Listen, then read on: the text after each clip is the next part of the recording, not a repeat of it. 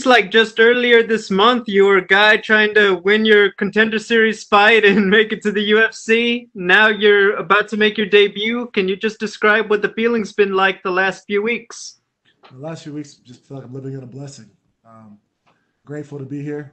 Thank you for the opportunity. Thank you to you all, writing and all the journalists. I mean, it's a blessing to even have this attention because it's funny, as a fighter, you get the attention, but you don't get here by yourself. And it's your tribe, it's your team. So huge thank you to my family and my support system, everybody at my gym and tribe. That's I just thank God for that every day. I'm glad to be here and I'm ready to do what I love. This is what I've been praying for, working for, and looking forward to claiming victory on Saturday. I mean, he announced, right there before you got to leave the Apex who you were fighting next and when. I mean, when you got back home, did you just go straight to the gym? How was the process like in terms of, just take what you just did and now you're going right back into a short notice fight? Well, so yeah, right when I got back home, I wanted to practice that Thursday when we got back because we got back on Tuesday. My coach was like, "Yeah, you got to take a day off." But there's some kids in the neighborhood who wanted to get on the water slide, so I did that. Took some time to rest, recover, pray, spend time with my family. And then that Friday, I was back in practice. We had sparring, we had training, we had guys who getting ready for fights. Like Brian Barberina's getting ready, just like he had his fight coming up. So I had really no time to rest, but that's what I love. That weekend, trained some more with Diego Costa. He helped me out so much, working on different game plans for this fight. Started breaking down the film. Then right back to work as a normal work week on Monday. That's how I like it though. Brian's in town. I'm getting to serve my teammates, get after it, and as you saw Selecki do his job, ready to do mine and see Brian do his as well. Can you break down what Mackie does well as an opponent? Like he does a lot of things well. He mixes it up. I love the way he fights. He comes to fight. I think that's the first thing. Like people focus, I think, on so many things like how they want to be flashy, but I know one thing that Mackie does super well is that he comes to fight. He's committed to it. He's not scared. He's not going to back down. Whether he won or lost, he's coming to fight. I love the way he attacks the body. I love the way he pumps his punches out. He can change rhythm, slow speeds. He'll track somebody down. He knows how to fight a little bit going backwards. Wrestling, you could see that he wrestles as a strong guy and great pressure. So looking forward for this opportunity. The last one for me, you touched on it a little bit, but after, already it's been a great month for you. Can you put into words what it would mean to go out there on Saturday and get your first UFC victory? Yes, sir. I mean, it's going to be a blessing, and it's going to be a ticket to take my next one. That's how I look at it.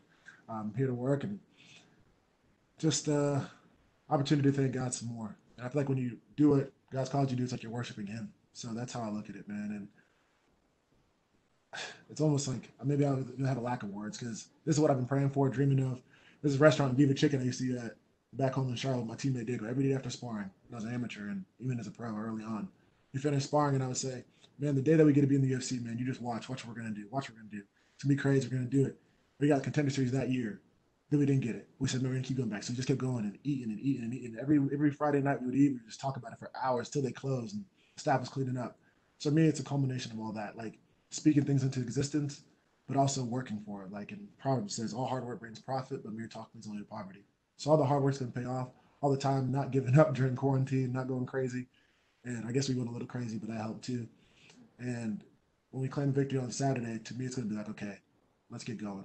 It's time now. 0-0. That's how I look at it. Every fight, go 1-0, and then step into the UFC.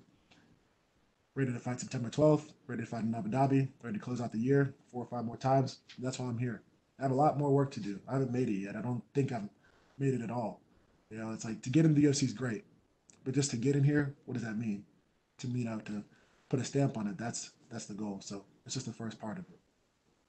Hey, thank you and good luck. Thank you. God bless. And we'll take our next set of questions from Gavin Porter with UFC.com. It's me. So Hey. yeah. I was just gonna ask you. You go through two Contender Series fights. Do you feel like you have any sort of thing to prove to Dana or anyone that when you're hearing your name getting this contract, he's like, we want to see what he has. In fact, 2 weeks from now, do you feel like you have anything to prove on Saturday that you maybe didn't get a show in your first two fights in the Contender Series? No, sir. It's never been about something to prove. I think that's too much of my ego. For me to say I have something to prove, it means I'm looking for their validation. I know that me showing up ready to fight after the pandemic, 5 fights canceled, I already know what I can do.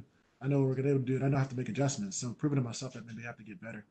Uh, I really look at my coaches. What do they think about how I fight? How like what adjustments did I make? Did I listen to them? Did I get going? Like last fight, my first round wasn't the best. It's not that it wasn't a good first round, but it wasn't representative of what they taught me.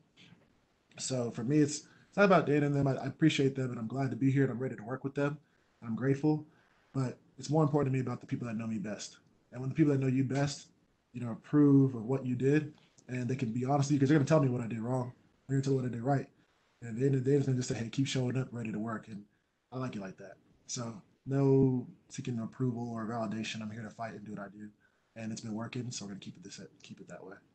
Yeah, I want to ask you about those canceled fights and then the contrast of getting a fight basically before you walked out of Apex like the last Contender Series. How excited were you to have something right away and be able to jump into this new adventure?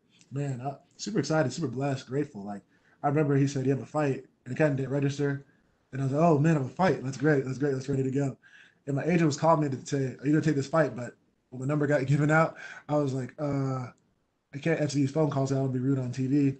But then at the same time too, it's like he said I called you, but I didn't see it.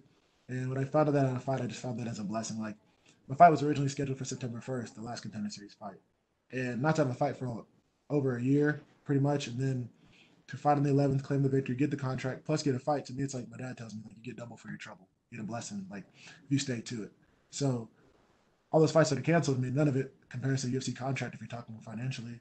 But also too, like I get to do what I love, and how many people get to do that? Especially some people just started a business that closed down during the pandemic. Some people lose family members, and all my family members are healthy and alive.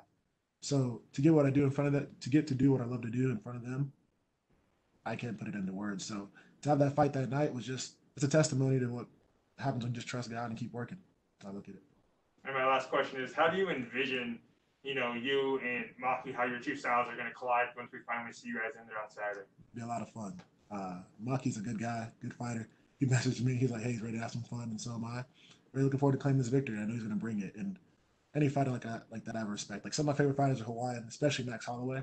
Just the way he comes to fight, and I know Maki has that spirit in him. And I know my culture and what I've been taught, it's like you come to fight too. So the way I look at it is like get in there, gas them out, get going, do what we do best, be disciplined, stay in structure, and then dominate the fight, claim victory, leave with respect. Hopefully, become trading partners one day. Right now, get to work, get after it, and gonna take a lot from it. You're gonna see some exciting techniques, discipline, and intelligence.